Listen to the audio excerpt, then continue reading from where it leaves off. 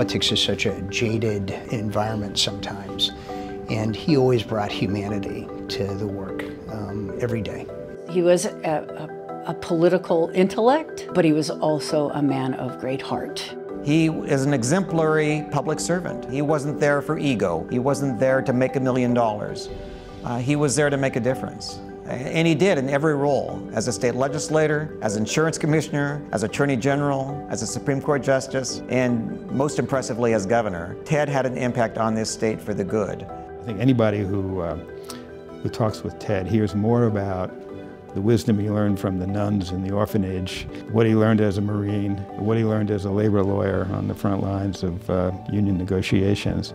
Those experiences built this amazing drive and resiliency, but also a feeling of being a part of something bigger. You do the right thing, and that doing the right thing is not necessarily the easy thing.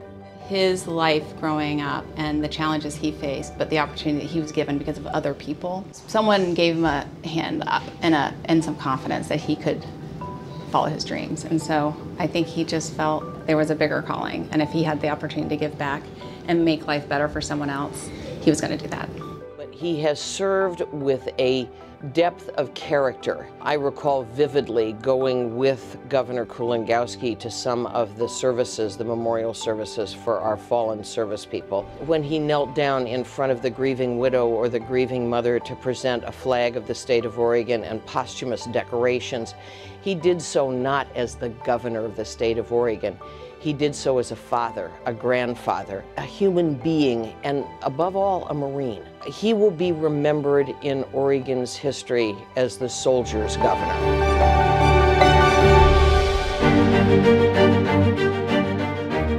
Protecting the Metolius, universal access for healthcare for kids. A new state park every year.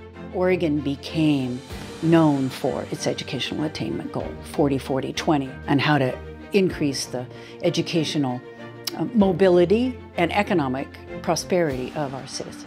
He's the only governor of our state who had to deal with 2 recessions.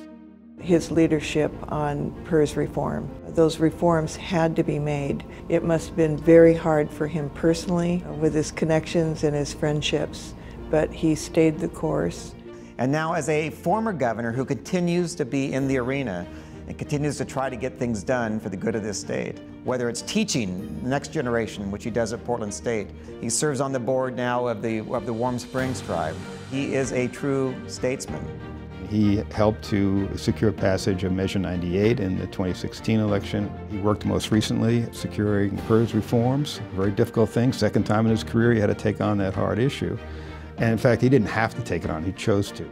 So to me, he sets an example of, kind of like Jimmy Carter did after he was president, of public service continuing after you hold office. This is what we need in our politics today. We're missing people like Ted, who can take a strong stand, as he did on the PERS issue, going against his base, but still reach out to the other side and say, what can we work together on, as he did with the workers' comp reforms. I'm very proud of him. I mean, he has worked incredibly hard and he's contributed so much.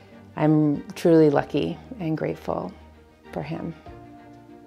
And he would always come down in a place that after careful thought and deliberation really, really mattered for the greater good.